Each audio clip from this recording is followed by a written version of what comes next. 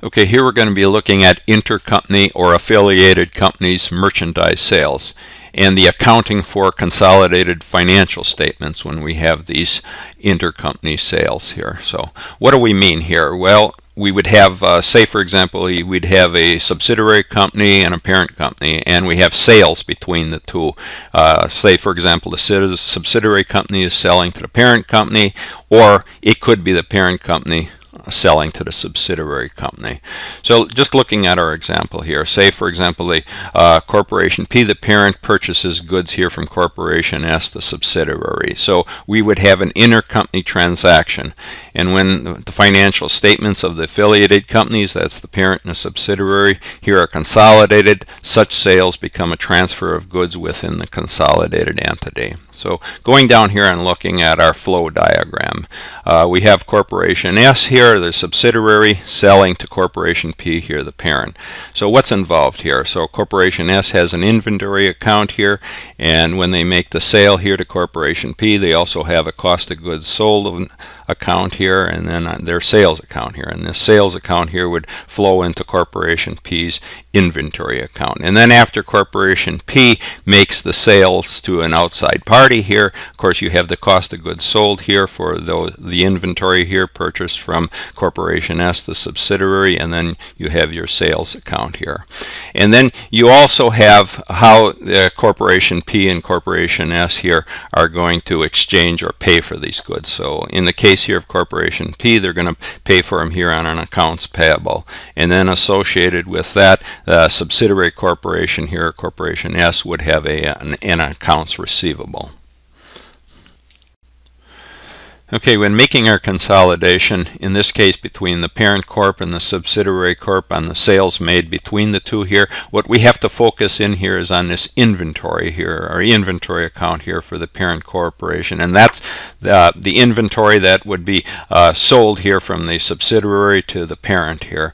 And what is sitting in this inventory affects how we calculate here our cost of goods sold here on the sales made to the parent here by the subsidiary, and also the cost of goods sold here by the parent to outside sources or outside sales here.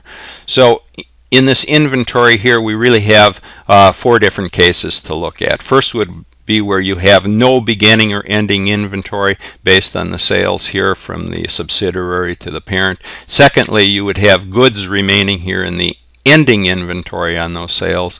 And then thirdly, you could have goods either in the beginning and or in both beginning and ending inventory here for the sales. And then fourth would be a periodic inventory with beginning and ending inventory on those sales. When accounting for these intercompany sales, and for example here, a Corporation S, the subsidiary, was selling to Corporation P, the parent, the first thing we have to be concerned with is the intercompany sales must be eliminated to avoid double accounting. So the subsidiary here, Corporation S, their sales here have to be eliminated. And then the other thing we have to note here is that no profit can be recognized on these intercompany sales until the profit is realized by a sale to an outside party here. So the parent corporation has to make a sale here to the outside party before we can recognize any profit here on this intercompany sales. And then thirdly here, sales made on credit, that would be the accounts receivable and accounts payable here for the subsidiary here and the parent. This is an internal debt, and this must be eliminated. So the accounts payable here for the parent corporation and the accounts receivable here for the subsidiary on this sale have to be eliminated. And then one last point here, the consolidated cost of goods sold, that would be what the subsidiary has here for cost of goods sold. That includes only inventoried costs like labor, material, and overhead, and it may not include any profit. Okay, let's look at the first case scenario here for a Corporation P or the parent's inventory account, where there'd be no beginning or ending inventory remaining here on those purchases here from the subsidiary corporation. So subsidiary corporation would have made a sale here to the parent corporation here, and that inventory would have totally been sold to outside sources here. So the parent corporation would have sold all this inventory to an outside source. So there's no beginning or ending inventory remaining on the purchases here from the subsidiary corporation.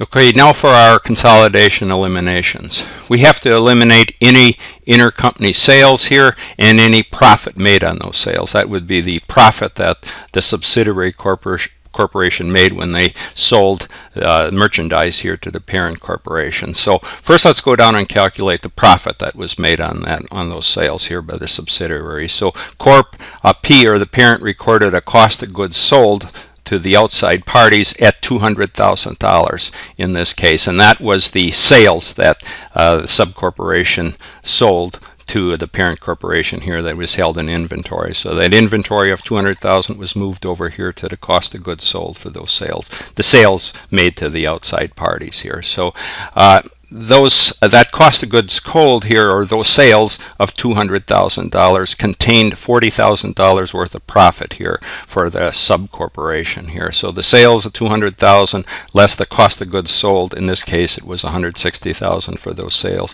gave us a profit here of $40,000 for the sub corporation here, and that has to be eliminated. All right, now for our elimination entries. Since all the intercompany here purchases were sold to outside sources, we can eliminate the total sales here between intercompany sales that were made here between the subsidiary corporation and the parent corporation. So what we'd go down here is we'd debit our sales here for that $200,000, the total amount here, and then we'd credit cost of goods sold for those sales here of $160,000 to eliminate it. And then the balancing amount here would be $40,000. That would go to credit or reduce the cost of goods sold here for the outside sales, and that $40,000 here was the profit made here on this by the subcorporation on the sales to the parent corporation.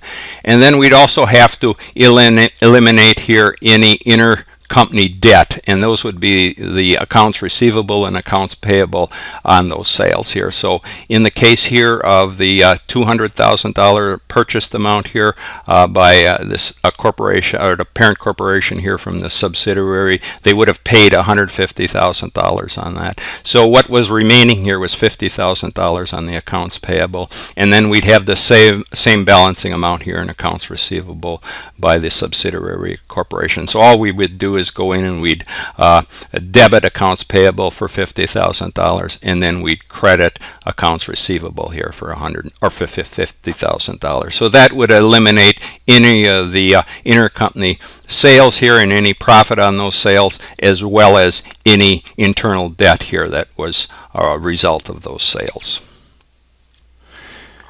All right, to carry these adjustments over to our consolidation worksheet here. First for the accounts receivable, we would credit that for $50,000, and then the balancing amount here would go to accounts payable here, debit that for $50,000. And then to eliminate our sales here against the cost of goods sold, we had sales here of $200,000.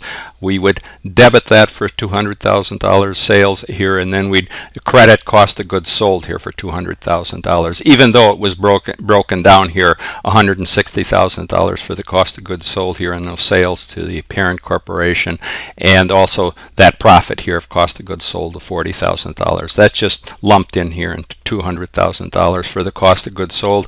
And then as far as our income that was generated here and how it would be distributed, first for the subsidiary corporation, they had internally generated income here of $150,000. There were no adjustments in this case, so all we would take would be the non-controlling interest share, 20% of the $150,000. That gives us a non-controlling interest share here of $30,000. And then for the internally generated income here, or for the parent corporation P, or the parent corporation here, they had internally generated income here of $200,000, and then they would receive 80% here of the subsidiary corporation's income here of $150,000. So that would leave us with $120,000. So the total amount here for the controlling interest would be $320,000 for the income.